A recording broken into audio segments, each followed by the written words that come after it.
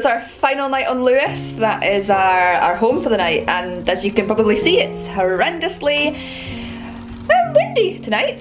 Very, very windy. Our plan is to go out to the Butt of Lewis lighthouse again tonight, this time to try and get some images. It's going to be breezy, it's going to be wild. Gonna have to be very, very careful, and then we're coming back to sleep, like I say, in here.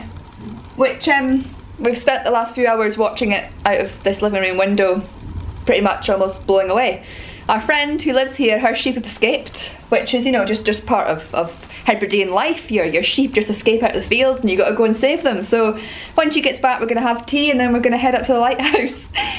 Well, you know, this series was meant to be fun and exciting, and it's probably going to be epic, you know. Leaving this island with a bang, in the stormy weather, and sleeping in a tent which is probably going to collapse overnight. We actually went away earlier to see some sea eagles, which you may have seen in the last episode. I'm not sure how I'm doing it yet, but you may have seen that in the last episode. And if you did, when we got back from that sea eagle trip, our tent was like pretty much fallen over. One of the poles was sticking out, about 5 of the pegs were out.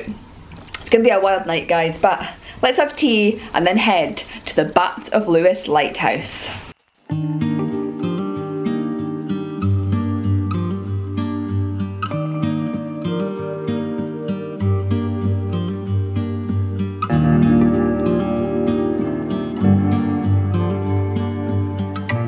So as I mentioned in video 1 from this Harrison Lewis series, the Butt of Lewis is in the Guinness Book of Records for being the windiest place in Britain.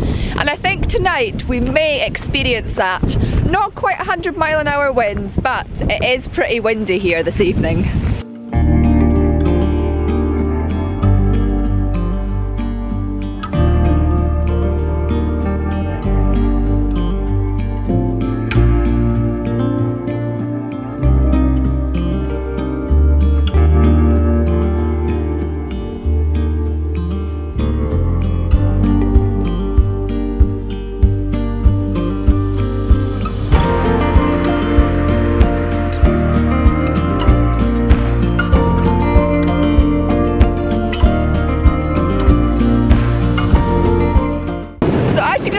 Tell it's very unlikely that we're going to get a sunset tonight.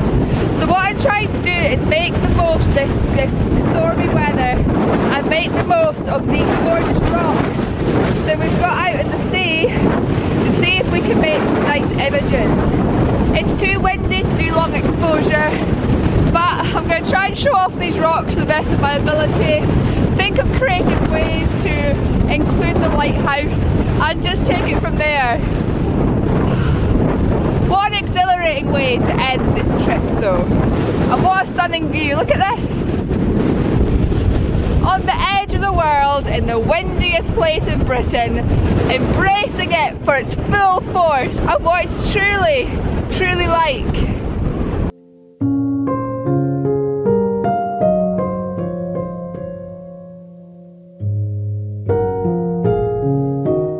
What I love is this ridge over here,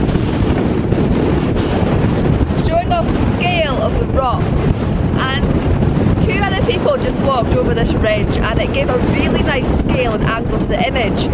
I did have my camera out, I wasn't quite set up and ready, but I took a couple of photos and I'm going to show you one now.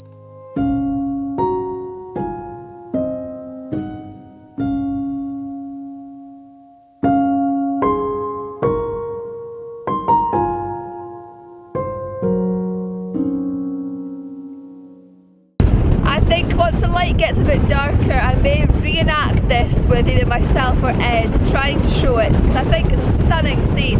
But until then, we're going to walk further to some of the bits that I discovered the other day and try and get some better photos of the waves crashing against the rocks and the beautiful lighthouse in the distance.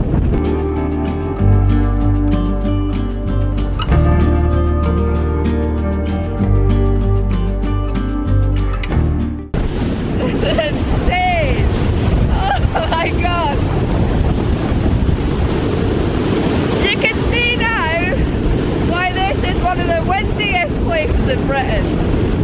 It's insane!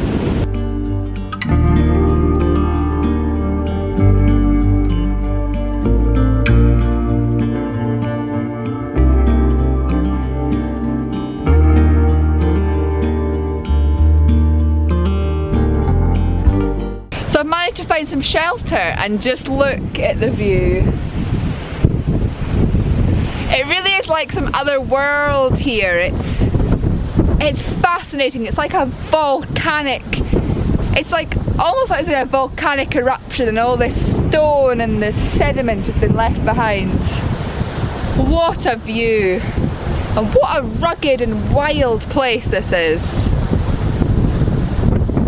I'm so glad I came here on Monday and scouted it out, because I know exactly where I want to shoot from, or sort of exactly where I want to shoot from. It all depends on where the wind's coming from, because I don't want to do anything dangerous, obviously. I need to try and escape from the sheltered locations, try and get some compositions and images from the safe spots, and just see what I manage to capture. But onto this view, just look at it. It's like you're in some like otherworldly place. Like you're at the end of the world.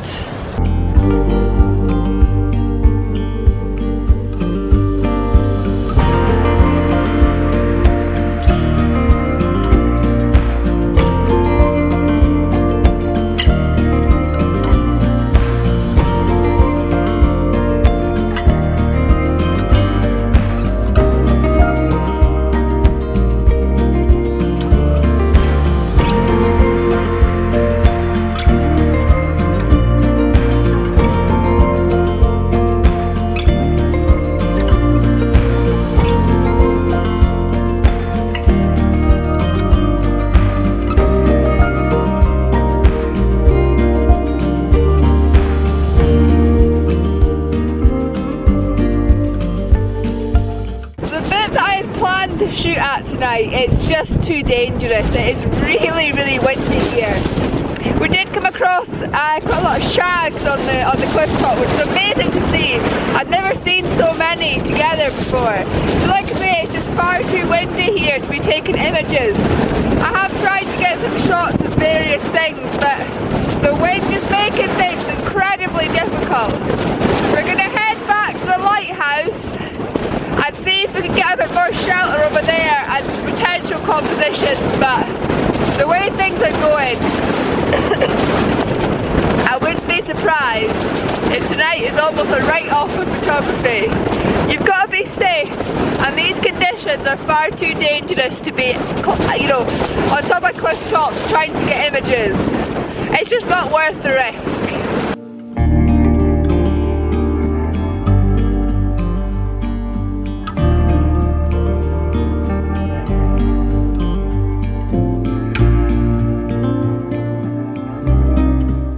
Well, nobody said landscape photography was easy, did they? This was our final chance here on the Isle of Lewis to get some decent images. Unfortunately, the weather is just too windy. This wall that I'm hiding behind right now is the only place around here that is sheltered enough to kind of film and to take any images, and there's nothing compositionally to take images of. This lighthouse is obviously beautiful, but without a foreground and a middle ground, it's not really worth taking images. We did go back to the bit I mentioned at the start of the video to try and get some photos, but the wind seems to have picked up. It's only meant to be 24 miles an hour, but it feels like so much more than that here. I can't imagine what this place must be like when it's a proper gale. It must be crazy. We're gonna head back now to the tent and hope and pray that it's still standing, because the wind is just insane here. Hopefully we'll manage to sleep in it overnight and not get blown away. As always, I want to say thank you all again for watching. Thank you for persevering with this video on this extremely windy night and joining us on this adventure. Despite the lack of photography, it has been exhilarating being here tonight, and it has been really, really enjoyable to see this place in the wind, because when we were here on Monday it was gorgeous sunshine and it didn't live up to its name at all. Anyway, I will hopefully see you all again next time.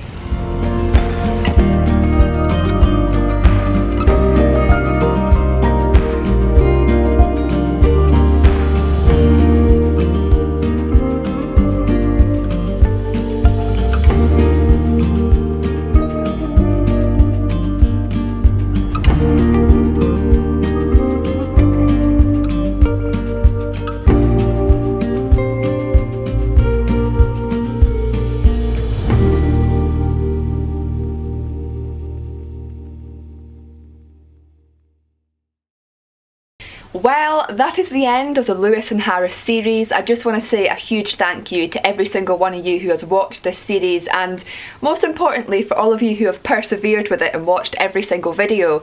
This is the biggest thing that I have done on YouTube to date. 10 episodes from 5 days on the Out of Hebrides.